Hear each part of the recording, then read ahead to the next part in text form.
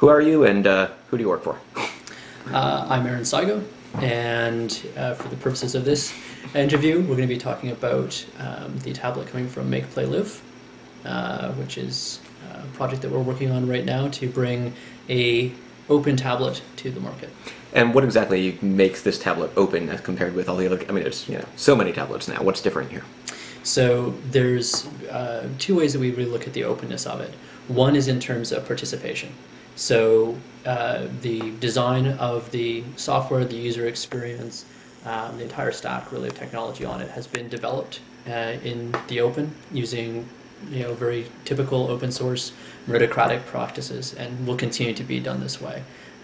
After the actual process of making it, you have it in your hands, you bought it, you're borrowing it at a friend's place, you can actually then take it and do what you want with it. You can create new applications, put a new operating system on it if you want. It's completely open. No locked bootloader, no restrictions of what you can and cannot run on it. It's got a very vanilla Linux stack on top of it, so you're not hemmed in by we need to make the device a certain way. You can take a lot of titles that already exist and throw it right on there. So it's really built for participation right from the beginning of the device itself being created to what you can do with it after it's purchased. The other side of the openness is the actual technology itself, the source code. It's as much as possible completely open. We right now have 2 blobs left that we're going to be working over in the long term to get rid of on our products, but the source code is actually open from, again, bottom to top.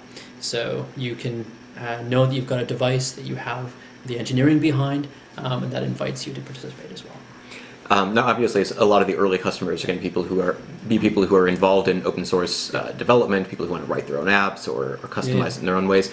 But I think there's a lot of people in sort of the Linux community, I think, who don't know how to code at all. They just love the idea of supporting these sorts of projects.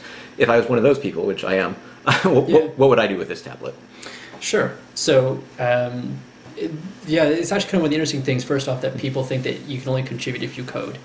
And there's a lot of other ways. I mean, we see in the open source communities people that are doing all kinds of things to actually promote and improve products, from writing documentation to doing promotion, etc. But assuming that you're completely uninterested in that, you just want to actually use this device, the user experience is really centered around the concept of activities, which allows you to take whatever you're doing in life, whether it's a class project at school or a business project at work or vacation you're taking or whatever it is that you're doing, and you actually let the system know, hey, I am planning a vacation to Jamaica, or this is my activity for calculus, and you then bring together all of the information on the device that relates to it and lets you switch between it. So even if you're not actually interested in getting involved in the technology itself, the technology actually enables you to hopefully be a little bit more organized and a little bit better at what you're doing in your life. So. And as we were talking before I started the video here about how most tablets now, whether they be Android or iOS or something else, you open it up and there's just like a list of apps. This is a different experience. Could you describe that a little bit? Yeah, so what you describe is what we call the app bucket. Right? You buy a device and it's a bucket that you stuff apps into, and then occasionally pull the apps out. And that's the entire point behind it. And we thought, well, maybe we could there's so much power in these devices, right? And it's such a really interesting device or interaction concept. We actually touch and feel and push things around. We thought there must be something better that you can do with it. So yeah, the Activities UI is the primary user interface. And we've tried to limit as well the UI maze. So when you want to launch an application, you simply pull the bar from the top down, the panel that has status information, time, etc., and it shows the application launcher as well as all running applications. You pull out from the left side or right side the activity switcher that lets you see, in kind of like a Rolodex fashion, all of your activities and switch between them very, very quickly. And then in your activities, you aggregate all your information. And then when you switch activities, it actually turns it into the device for that specific whatever it is you're doing. So it's very flexible, and you can be either very general, such as everything to do with work, or very specific, the canoeing trip I'm taking next week with Ted. So you get to really define what it is. So while we do have apps, we have an add-on app as well that you can download new apps or books from Project Gutenberg or wallpapers and other such things.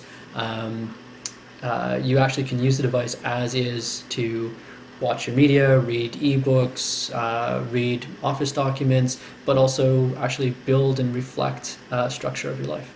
So even before you download your first app, you have some things here that you don't necessarily get on all tablets that exist. You can, including you've got the web browser. Everybody has a web browser. You've got a video player. Everybody has that. But you've got the Office suite, which not everybody gives you that for free. And, exactly. And you were saying that this Office suite has actually got great compatibility with.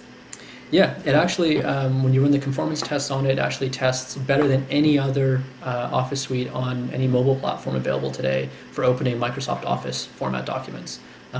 This has been, it's called Calligra. Nokia actually uses it on some of their phones right now. So the actual engine behind it anyways, we have a more tablet-friendly UI on top of it.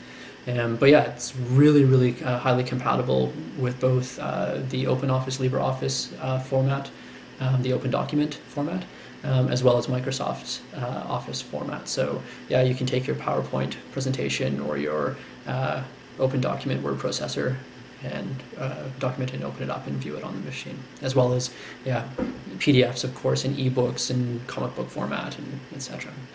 So the tablet we're talking about today is clearly the first one, which will start shipping in May. Yes. It's a 7-inch. It has a 1 gigahertz and logic processor, 800 by 40 pixel screen. But the project isn't just about this one tablet, right? No, this is a beginning point. So we really like the 7-inch format because it's something you can throw in your pocket. It's light. It's very, very portable in ways that the larger 10-inch tablets aren't. But it's really the starting point for us. We are planning on bringing out a larger tablet because there are people, of course, who do like that larger format, using it in slightly different circumstances often.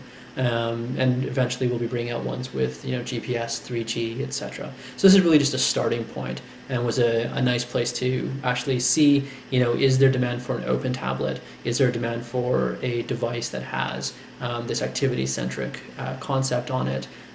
So we've been, the last 6 months or so showing it at various tech shows, as well as dragging it around to just random social events, barbecues and whatnot, and actually putting it in front of people to see how they react to it. And then the ultimate test was, if we actually offer a device you can get it on, what will be the response? The response has been really, really good so far. So this is the beginning of hopefully many, many other devices, and hopefully as well, not just tablets. We've been looking at other kinds of devices as well that we think are interesting and really aren't, just as we feel tablets haven't really delivered their full potential for people. Other device categories that are probably, we feel, not doing the same. And we think they should all be able to work together. My favorite, and the one I'm personally living for at the moment, is when I can plug a little box onto my TV and not have remote control, but just sit down with my tablet and use the same interface I use when I'm just viewing stuff on my tablet and control what's on the TV. I hate TV interfaces. Hate them. Hate remote controls. They're even worse. So we're looking at beyond just tablet as well. But this is just a really achievable for us starting point, and one that seems to be resonating significantly anyways with the market. So. And I guess also beyond just the hardware device that you're talking about here too, if some other company decided, hey, we like this idea of using this software as an alternative to Android or WebOS or iOS, you're open to working with them as well, yes? We actually hope this happens. We've said right from the beginning that if we're successful, we'll actually breed our own competition. And this would be a great sign of success for us if this happens. One of the reasons we started the project was because we had actually developed the software, felt that it was significant in what it could do, but trying to get the first hardware vendors to commit to actually shipping devices with it on it by default that's a very scary proposition for some of these companies. So we decided to show that it's possible, that you can do it, that there is demand for it. Since we've actually announced, we have been working quietly with a couple of mid-range tablet companies that are actually toying with and have started to build Plasma Active images for their devices. So yes, I hope that we see lots of Plasma Active devices of all sorts in the future. Great.